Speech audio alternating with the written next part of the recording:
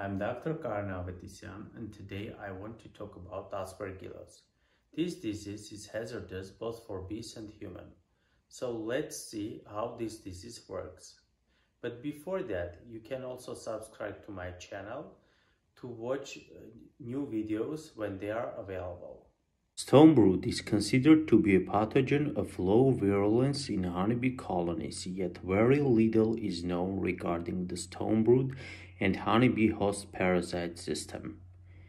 A number of species from the genus Aspergillus are facultative parasites and have been reported as agents of stonebrood. In colonies showing the symptoms of stonebrood, hard mummified larvae that have been transformed by the fungus are visible in the brood cells. On rarer occasions, infections in adult bees have been reported.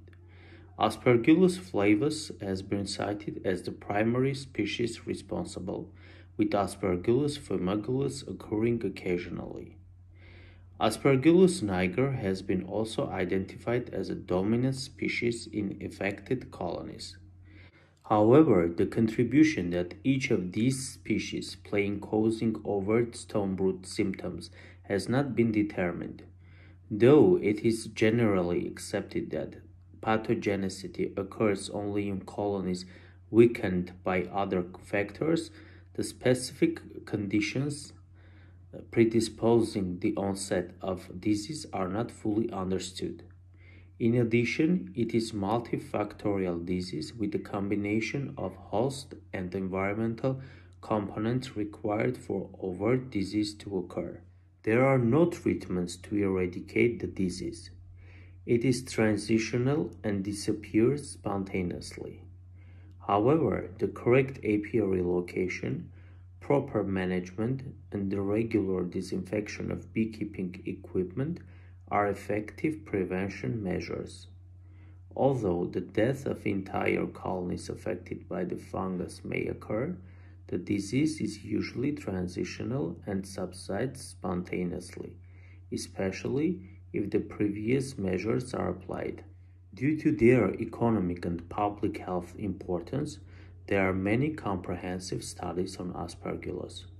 In contrast, relatively few studies have been focused on Aspergillus species as the etiological agent of stonebrood in honeybee colonies.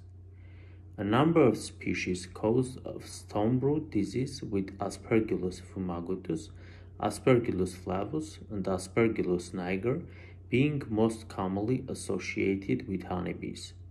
Stonebrood is generally not considered to be of major importance as a pathogen in honeybee colonies. Some species are relatively unspecialized molds occurring saprophytically on combs and other hive substrates. It is believed that stonebrood does not usually appear unless the colony's defenses are weakened by other factors. However, the specific optimal conditions required for pathogenicity to occur remain unknown. One of the properties of Aspergillus is that they are thermotolerant and can survive in temperatures up to 75 Celsius, which has no doubt contributed to their success as wide-ranging opportunistic pathogens. Environmental conditions could potentially facilitate the buildup of Aspergillus populations, leading to increased larval mortalities and the risk of mycotoxin contamination in bee products. It is possible that a high number of stonebrood cases go undetected and the infected brood could be removed from cells by workers before evidence of the disease can be seen. Though some countries, especially in the Commonwealth of Independent States territory, sell some antibiotic-based medication for stonebrood, and most beekeepers who have the issue buy them, however, there is no medication that can fully treat stonebrood so far. Beekeepers should replace diseased combs which can act as a reservoir of stonebrood disease spores, as well as cleaning away mummified larvae from the bottom boards and around the entrance of the hive. These activities will remove the main source of infection within a hive and assist in preventing reinfection of the disease. Hives should also be placed in a well-ventilated, dry area with the sun facing the entrance of the hive to reduce conditions that favor the disease. Lack of population may be a contributing factor in the colony's ability to ventilate properly. Honeybee stocks differ in susceptibility to Stonebrood disease, so beekeepers should replace the infected colony's queen bee with one supplied by a reputable breeder.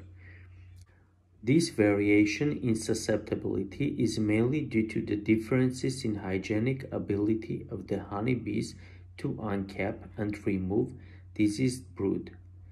By selecting queen bees or obtaining honeybees from hives that show this trait, the effects of Stonebrood disease can be reduced.